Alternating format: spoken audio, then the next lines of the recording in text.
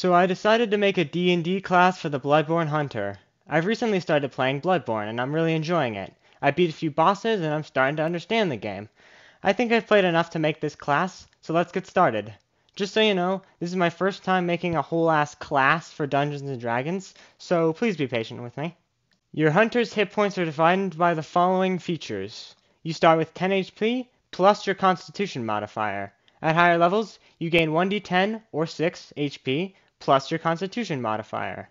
You have the following proficiencies: light armor and medium armor, simple weapons and martial weapons, a set of tools, you pick one, smith's tools or thieves' tools, and your saving throws are dexterity and wisdom. As your equipment, you start with the following equipment in addition to the stuff granted by your background. 1. You choose between leather armor and 2 trick weapons of your choice, or B. Studded leather armor and 1 trick weapon of your choice. For your tools, for your backpack, you can either get a Dungeoneer's pack or an Explorer's pack, and then you can also get Thieves' tools or Smith's tools.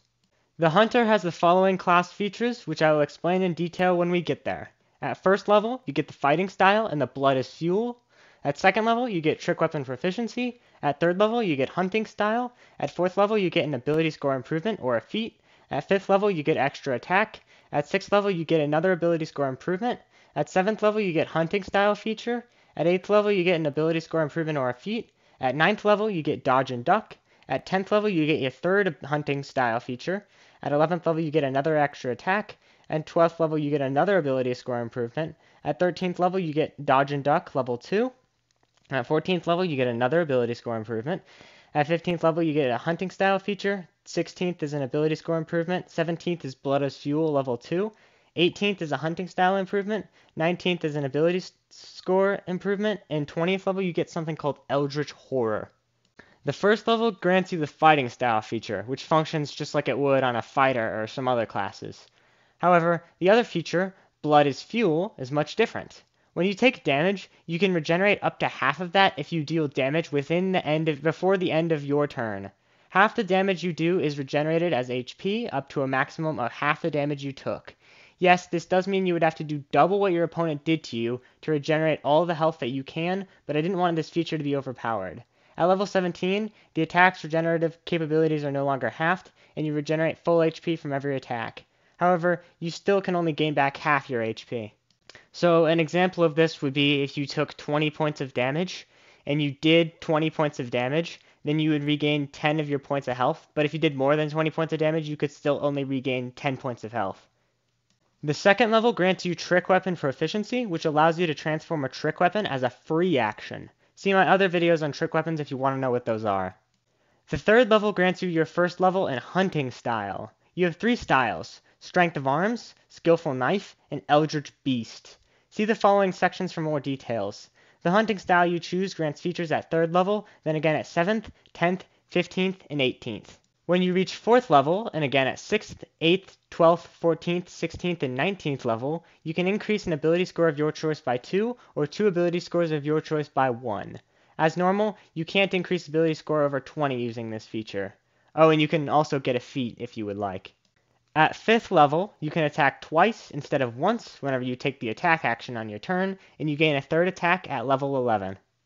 Beginning at 9th level, you gain the feature Dodge and Duck, which allows you to use your reaction to have an attacker's damage against you once per round, provided that you can see the attacker, and you can reroll a dexterity saving throw once per short rest.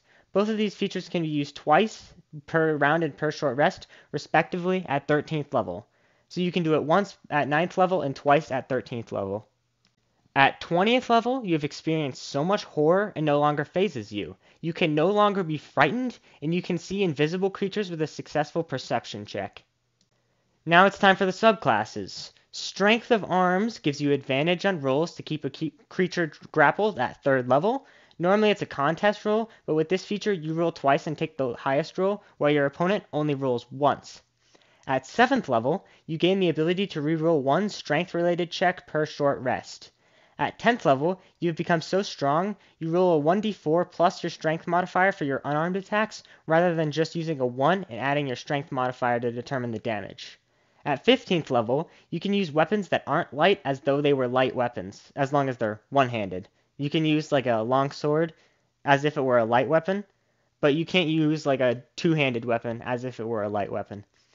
At 18th level, you become a master of strength, and your strength increases by 4.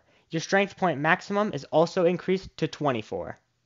For the skillful knife subclass, at 3rd level, climbing no longer costs you extra movement. At 7th level, when you are forced to take a dexterity saving throw to avoid damage, you instead take half on a failed save and no damage at all on a successful save. At 10th level, opportunity attacks against you are made with disadvantage. At 15th level, difficult terrain no longer costs you extra movement. At 18th level, you are incredibly skilled and your dexterity score increases by 4 and your dexterity point maximum also increases to 24. For the Eldritch Beast subclass, at 3rd level, you learn a ritual that can create a bond between you and your weapon. Once you are bonded to a weapon, it cannot be knocked from your hand unless you are incapacitated.